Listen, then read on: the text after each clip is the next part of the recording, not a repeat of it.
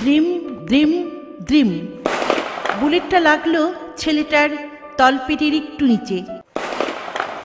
সামান্য আগেই যে পরিতৃপ্তি ভরে জিপার টেনেছিল ঠিক সেই জায়গাটাই।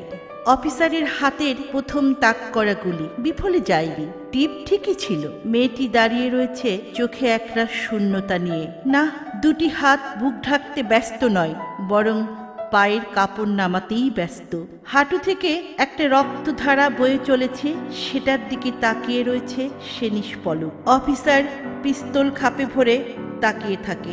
জনতা এগিয়ে আসে। জনতার জটলার মধ্যে কেউ বলে দিল, ক্রসফায়ারের নাম করে দিল।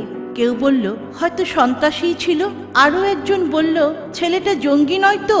নানাভাবে জটলাটা বাড়ে। পুলিশ অফিসার আমল দেয় না, বরং টিপটা কেমন ছিল ভাবে। কিছুটা আনন্দই হয়, ট্রেনিংটা তার বিফলে যায়নি, তারই ফল সে হাতে নাতে পেল। এসব লড়াইয়ের মাঝে একটা তৃপ্তি শ্বাস বাতাসের হালকা হাওয়ায় ভেসে গেল। মেয়েটার মা খবরটা পায়, বুক থাপড়ে উথাল পাথাল কাঁদে, বিলাপ করে, তবে বেশিক্ষণ নয়। যখন সে বোঝে যে তার মেয়ের সর্বনাশ হয়েছে, তাকে এখন ঘরে নেবে কিভাবে? অফিসার মেয়েটির হাত ধরে। নানা কথার ঝড় তার ব্যক্তিত্বের দেয়ালকে অতিক্রম করতে পারে না। উন্মত্ত জনতার কোনো কথাই তাকে স্পর্শ করে না। মেয়েটি নির্বাক, তার কথা বলার কোনো ভাষা নেই। নিহত যুবককে নিয়েও তার কোনো মাথা ব্যথা নেই। সে শুধু তার জানুদেশ থেকে বেয়ে পড়া রক্তের দিকে তাকিয়ে থাকে। এই রক্তের দাম কে দেবে?